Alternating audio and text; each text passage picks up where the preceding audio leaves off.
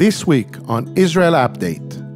Maybe we've got blinkers on. Maybe we're not seeing the blessing of God that's right in front of us because we're so consumed with other things. We should really, and definitely through the Israel channel, we should bring Christians back into this Jewish values and Jewish type of celebrations, because that's what Jesus did. Thank you for your loyal and continued support of Israel by partnering with the House of Destiny Israel Partnership. It is because of people like you that we are able to work together to better the lives of Israel's citizens. Your partnership is vital as it supports so many wonderful and necessary missions in our beloved nation of Israel and is so appreciated by all her precious people.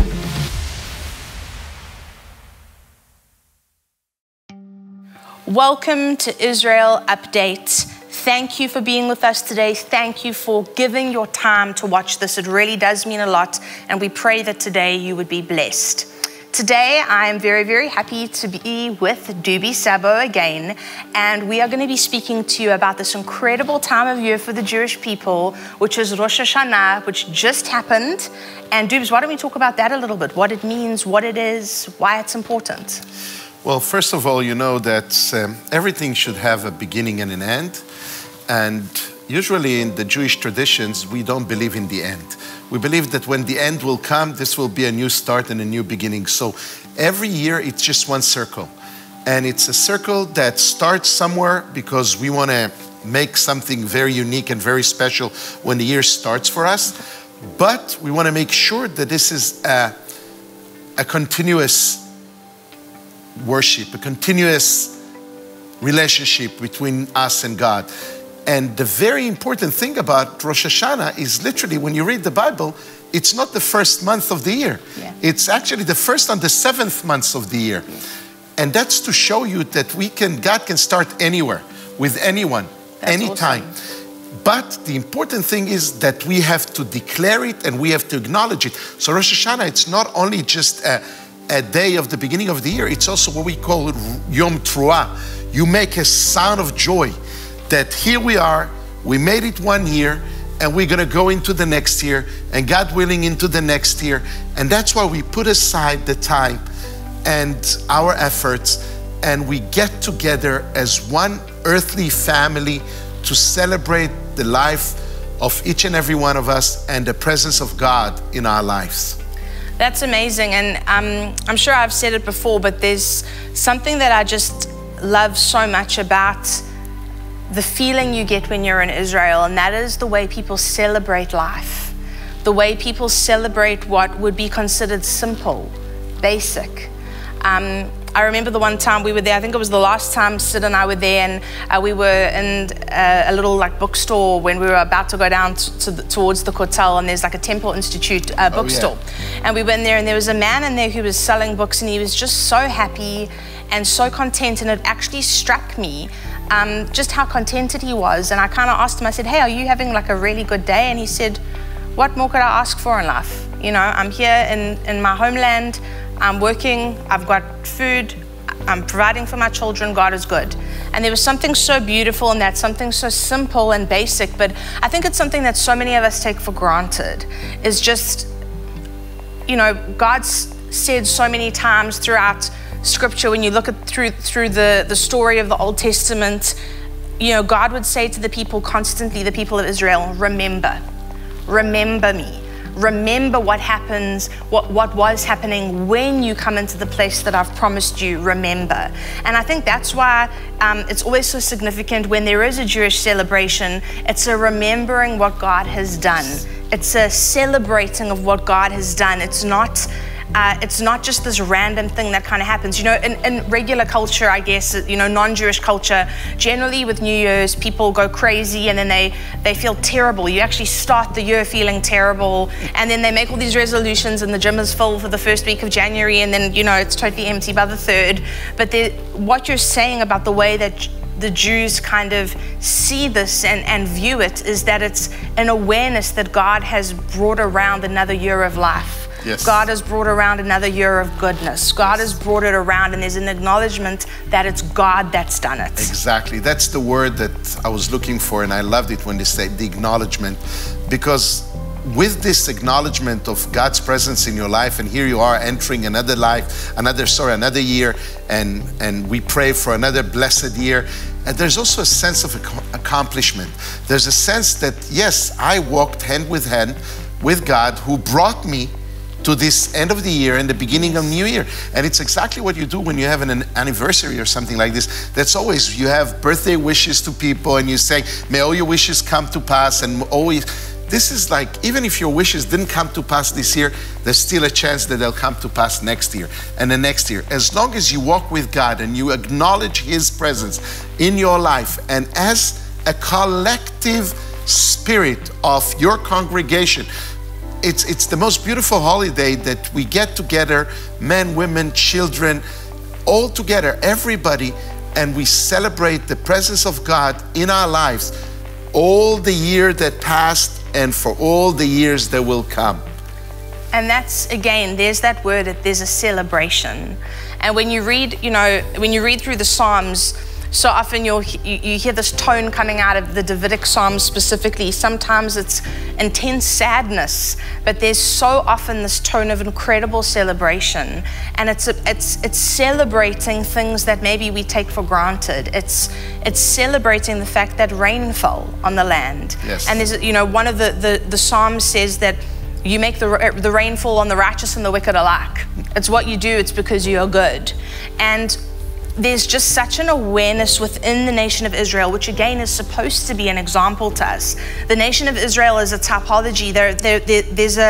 There's something in the way that God orchestrated this nation, which was originally theocratic in nature. He wanted to be the leader. He wanted to be the one that everybody looked to. And of course, we know what happened with the people saying to Samuel, give us a king, and then all of these different things happened. But the initial and original intent of God with the Jewish people, with the nation of Israel, was for it to be a theocracy, for there to be this collective awareness that God is the one who does all of this for us. And the beautiful thing about these celebrations and these holidays, it's not that He has just, philosophical point of view of theology or theocracy or something, because sometimes, I'm not so fond of religion. Yes. It's like sometimes it's just a way for some people who are smart enough to control the mob by intimidation or something like this. But I'm madly in love with the cultural aspects, the traditions, and the commandments of God. And the main commandment for the Jewish holidays is Vehigadta lebincha. It has a value of education, true symbolism. You want to educate your child or something like this, so you find an example or something that symbolizes what you need to remember, and you say, when you see that, you know that this is happening. When you see the trees are blooming like this is spring coming.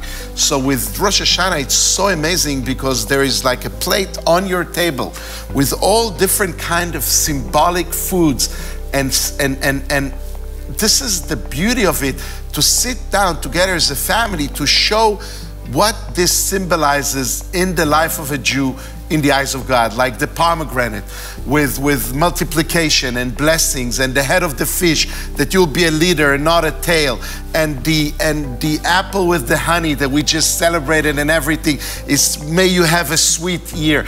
And when you teach a young kid in Cheder, when they are 3 years old, 2 years old, I know your child 2 years old, she could read, a year old she could read, thank God. But we at 3 years old, we take the child to the Cheder, and what we do literally, we put the letters and we mark them with honey, and we make it sweet for the child to be able to read the Torah and the Bible, and they taste it, so all this symbolism, it's so important, because that's what you remember, and that's what you say, and that's what you give to your child and your children's children. And this circle of life is all about the presence of God. It's the promise of God for our lives. That's amazing. I love that. And just, we all know that's the way children learn. It's, children learn differently, of course, but it's, you know, they're interacting and they're getting to taste it. And there's a scripture in the Bible too that says, taste and see that the Lord is good. That's right. And so That's right. And it's beginning from Rosh Hashanah. That's so beautiful. Kim had an amazing song. He did. He had a beautiful song, Taste and See That the Lord, He is Good. I sound like an old man when I sing, so I'm not going to sing it for you, but it's out there. A really beautiful song of his. And that really is something I think that God wants for us. Like, you know, He's the one who made the earth. He's the one who made all these things. And then I can only imagine the joy it must bring him, seeing his people enjoying what he's given them and acknowledging him as the gift giver, acknowledging him as the one who has given it to them. And I don't know if I totally understood this until I became a parent, but the joy of giving a gift has multiplied for me in a way that I cannot even begin to explain. Just being able to give my little girl something that I know she really loves or wants, it fills my heart with such joy. Like, hey, you know, I got to give this to her, and I can only imagine what it must be like for God looking at us as his children, you know, going, wow, you know, they're enjoying what I've given them, they're enjoying what I've made.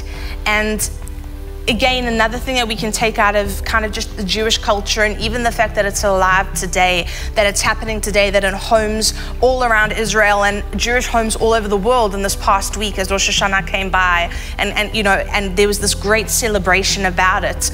We look at the symbolism, and again, we look at it, and we can glean something for our own lives, that maybe we've got blinkers on. Maybe we're not seeing the blessing of God that's right in front of us because we're so consumed with other things.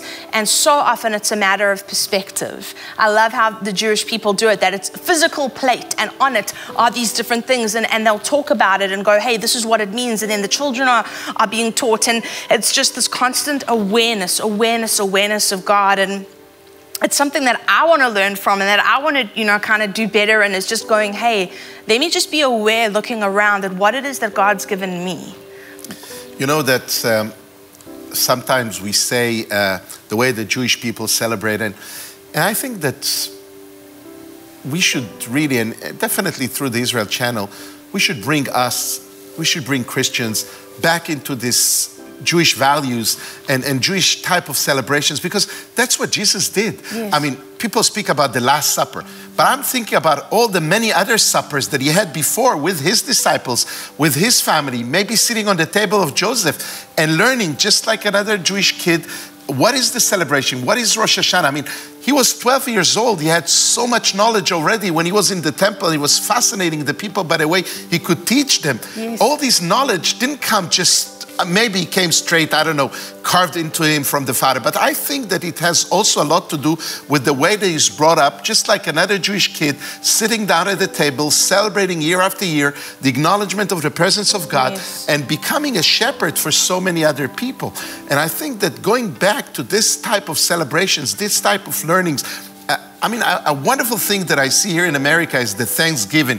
When people come from all over, we have so many celebrations of Thanksgiving through the Jewish calendar, which is always what you said, the acknowledgement and the bringing thanks to the Lord God of Israel, that you are the Creator, you brought us here, you gave us all this, and it's all here in front of you, and we thank you for that.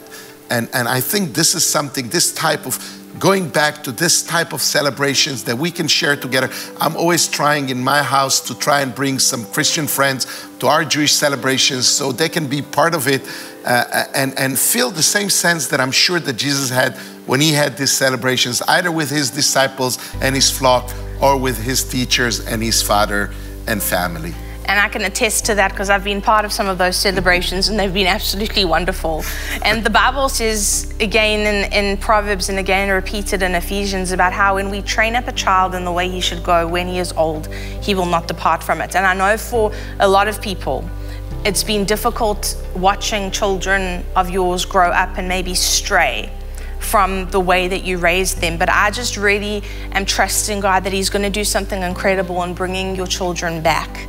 in bringing them back. There's a beautiful scripture in the book of Jeremiah, chapter 3:22, and it says, "Return to me, faithless people, I will cure you of your backsliding," which speaks about backsliding being like a disease that God is able to cure. And the Bible tells us that Jesus is the great physician and he's able to do that. And I pray that that blesses whoever it is that was meant for today. I know it doesn't necessarily have anything to do with Rosh Hashanah, but sometimes we can be despondent during a time of celebration because somebody we love isn't part of it or doesn't have the faith that we want them to have. But let me just encourage you to, as you keep remembering God, as you keep praying for them, as you keep yourself close to God, he is going to move on your behalf. I know he is. And you know that Rosh Hashanah, this is like where you do the prayers of Rosh Hashanah. You don't only pray for those who are attending the table, those who are with you. The first prayer is what you just said about, is praying for the prodigals and praying for the lost souls and praying for the people that are not even able to attend. And in Israel, we have so many kids that has to be on the borderlines of Israel because we need to be protected. As you, all of you probably remember the terrible Yom Kippur War that struck Israel on this day of celebration, 1973. So since then, we're not releasing the army. We always make sure, because the enemies are always trying to strike us when it's our times of celebration. They think that we are mindless and we are so deep into blessing our wine and something like this. But our soldiers, the people that are missing at the table at this very time, they are the first people to be brought forth to the table. That's awesome. And again, such just a showing that the heart of God is always for those that aren't at the table yet. Yes. Luke 19:10 said that the Son of Man came to seek and save those who are lost. And we spoke about that in a previous show, but that's all we've got time for today. And make sure that you tune in next week again. There's a lot of important things happening coming up. We're going to be speaking about Yom Kippur and why it's important and what we can take from it and what we can learn from it. So we're just, again, so grateful for your support, thankful for your support of Israel. Thank you for standing up for her. Thank you for being a voice. Sometimes it might feel like crying in the wilderness, but we know that you are part of the remnant with us that are supporting Israel, that are trusting God, that his spirit is going to be poured out on all flesh in these days as things come to an end. So thank you again. We love you. We appreciate you. And every Friday, you can tune into israelupdate.org for a new show. God bless you.